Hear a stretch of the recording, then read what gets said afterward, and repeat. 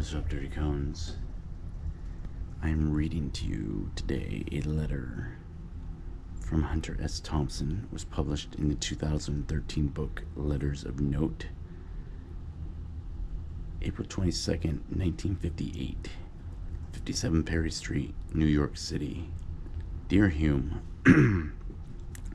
you ask advice. What a very human and very dangerous thing to do. For to give advice to a man who asks what to do with his life implies something very close to egomania. To presume to point a man to the right and ultimate goal, to point with a trembling finger in the right direction, is something a fool, only a fool, would take upon himself. I am not a fool, but I respect your sincerity in asking my advice. I ask you, though, in listening to what I say, to remember that all advice can only be a product of the man who gives it. What is truth to one may be disaster to another. I do not see life through your eyes, nor you through mine. If I were to attempt to give you a specific advice, it would be too much like the blind leading the blind. To be or not to be, that is the question, whether 'tis nobler in the mind to suffer the slings and arrows of outrageous fortune, or to take arms against a sea of troubles. Shakespeare. And indeed, that is the question, whether to float with the tide or to swim for a goal. It is a choice we must all make consciously or unconsciously at one time in our lives.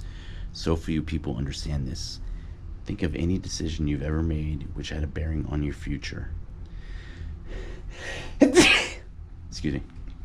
I may be wrong, but I don't see how it could have been anything but a choice, however indirect, between the two things I've mentioned, the floating or the swimming.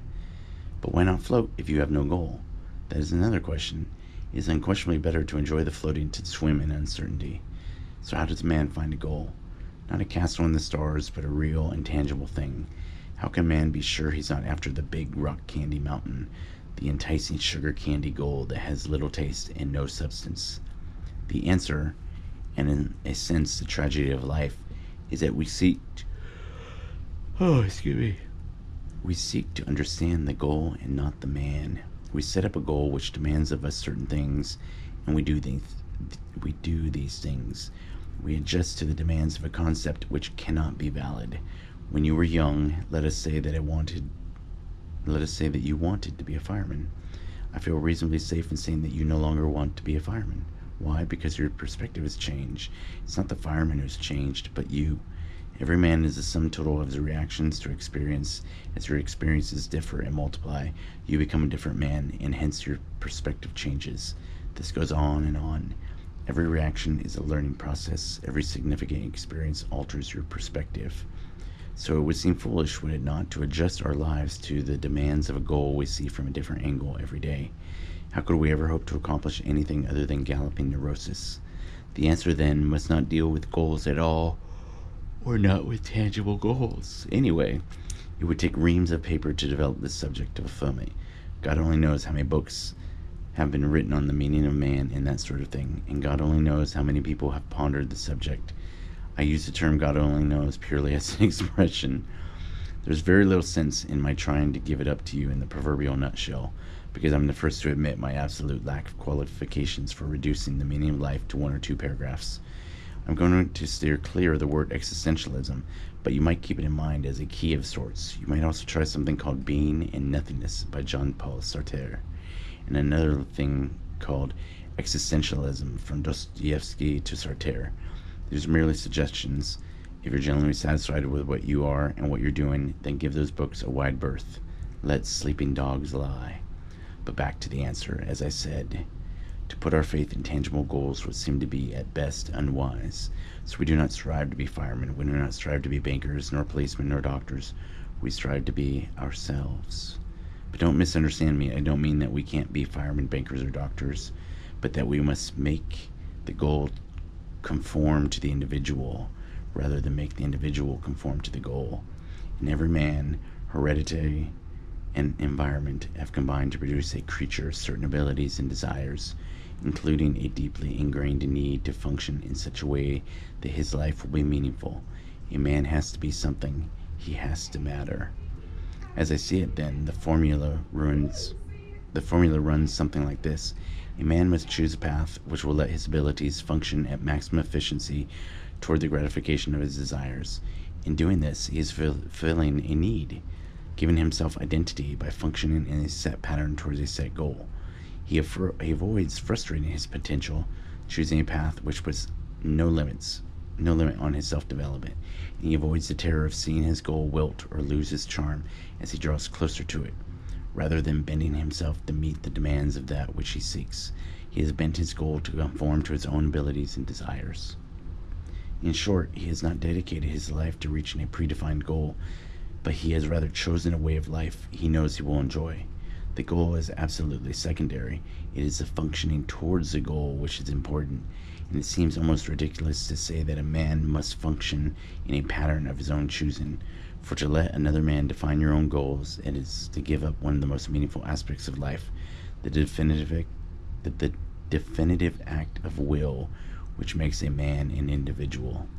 Let's assume that you think you have a choice of 8 paths to follow, all predefined paths, of course. And let's assume that you can't see any real purpose in any of the 8. Then, and here's the essence of all I've said, you must find a 9th path. Naturally, it isn't as easy as it sounds. You've lived a relatively narrow life, a vertical rather than a horizontal experience, so it isn't any too difficult to understand why you seem to feel the way you do. But a man who procrastinates in his choosing will inevitably have his choice made for him by circumstance. So if you now number yourself among the disenchanted, then you have no choice but to accept things as they are, or to seriously seek something else. But beware of looking for goals. Look for a way of life. Decide how you want to live, and then see what you can do to make a living within that way of life. But you say, I don't know where to look. I don't know what to look for. And there's the crux. Is it worth giving up what I have to look for something better? I don't know. Is it? Who can make the decision but you?